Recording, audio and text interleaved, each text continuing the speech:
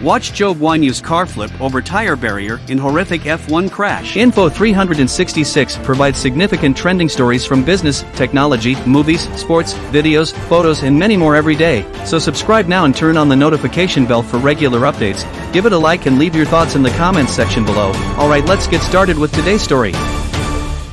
The British Grand Prix was stopped before the first lap was completed because Zhou Guanyu's Alfa Romeo wound up on the wrong side of the tire barriers at turn 1 as a result of 2 severe crashes on the pit straight involving numerous drivers. As soon as emergency workers arrived, Zhou and Williams driver Alex Albon were rushed to the hospital. After precautionary examinations, both were found to be free of serious wounds and released from Coventry Hospital. A replay showed Pierre Gasly being squeezed between Zhou and George Russell, with Gasly and Russell's contact sending Russell's Mercedes into Zhou's Alfa Romeo.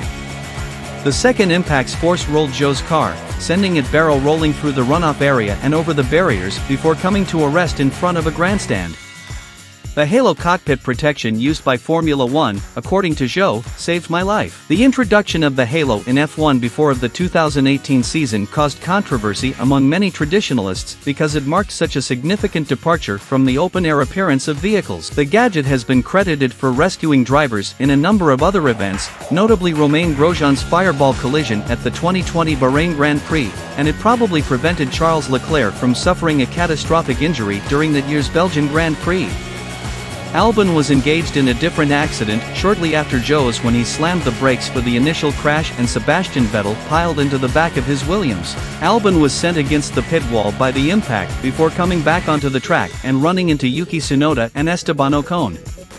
While Zhou, Albon, and Russell were immediately eliminated from the race, Tsunoda, Ocon, and Gasly were able to proceed back to the pits. The race was red-flagged shortly after the collisions as the leaders approached the Wellington Straight, terminating the race. Separate from the incidents, protesters also wreaked havoc further around the lap by encroaching on the track. At 3:56 p.m. local time, the race was resumed. If you enjoyed this story, make sure you click on the like and subscribe buttons and leave us a comment. Thanks for watching.